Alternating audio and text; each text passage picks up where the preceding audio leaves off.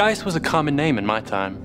People with that name are mentioned 5 times in the New Testament, and it is possible that some of those mentions are of the same person. I'm the Gaius mentioned in the tiny letter of 3 John. Before I tell you more about me, first let's talk about art.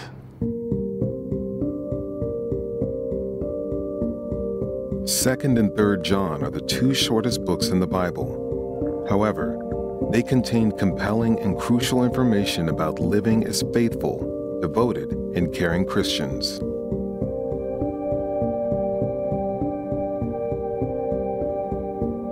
You've heard the term starving artist show? It refers to art shows that feature local artists, most of whom have a very hard time making their living as artists. It's always been that way. For about 1,000 years after the demise of the Roman Empire, most Western art that has survived to current day was created by artists or monks paid by the Roman Catholic Church, or rulers who wanted to appease the Roman Catholic Church. For the next 8 centuries, a lot of art was done by artists who used religious themes as well. Now take a wild guess. Who do you think are the heroes of much of that Christian-themed art? The apostles, especially Peter, Paul, James, and John. They are almost always depicted as wise, powerful, authoritative, saintly. And much of that art, they are depicted with halos around their heads as a sign of holiness. Based on those images and a quick reading of the New Testament, you could easily perceive that those apostles were actually that way, that everybody accepted them as wise and authoritative.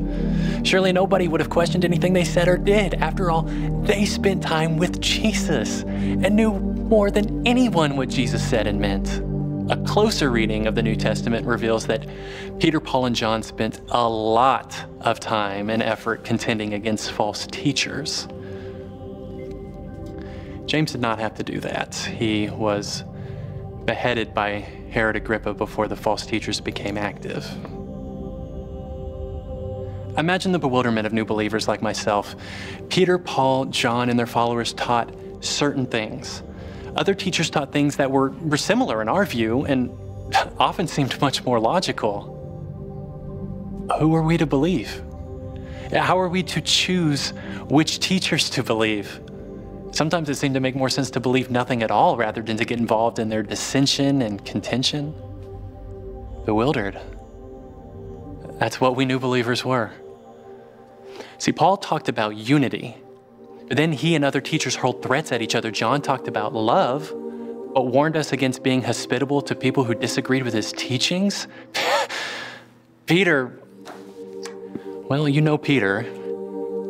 He had no patience with anybody who disagreed with him. The first disagreements appeared in the 40s AD when some wanted non-Jewish converts to follow the laws of Moses, including being circumcised as adults. Yeah, no.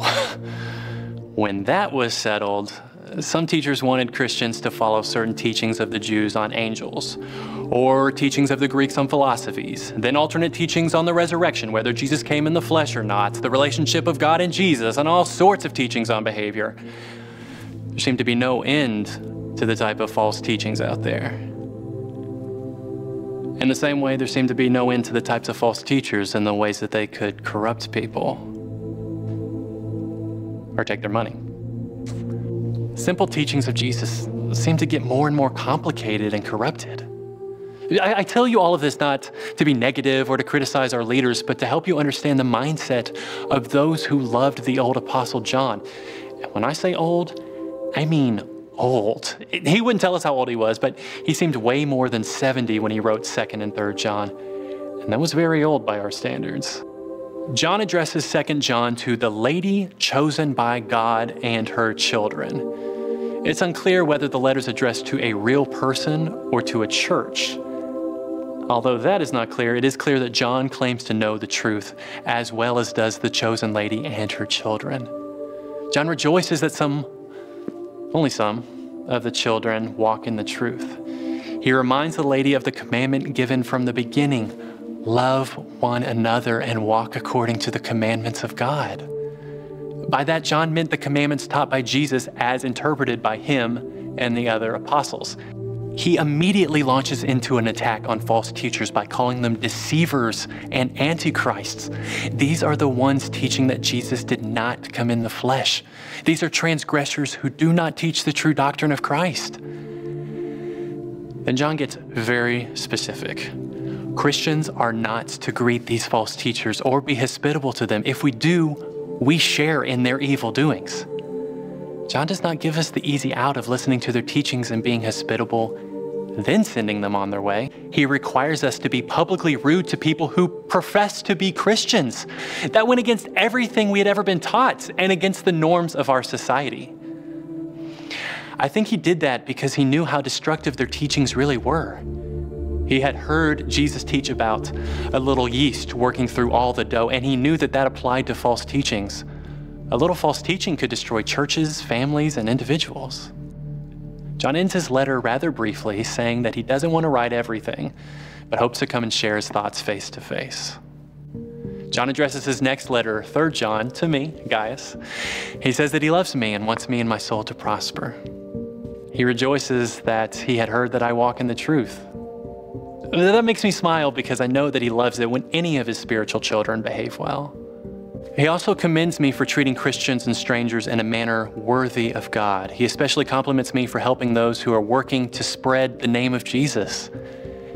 He then shifts gears, saying that he wrote to the church, but Diotrephes would not receive him. He tears into Diotrephes by saying that he loves preeminence. He berates John with malicious words and won't receive the brothers. He pulls out of the church those who want to receive the brothers well. John reminds us to imitate what is good, not what is evil. He is clearly telling us not to imitate Diotrephes. On the other hand, he compliments Demetrius, who is representing Jesus well and is of the truth. John ends his letter briefly, saying that he wants to come see us in person, not just write us things. He wishes us peace. The apostle of love for sure. So there you have it. I am to welcome those who represent the truth and ignore those who teach falsehood. Who teaches the truth? Those that are from Peter, Paul, and John. Any who teach differently from them are to be forcibly ignored. Also of love, huh? Tough love.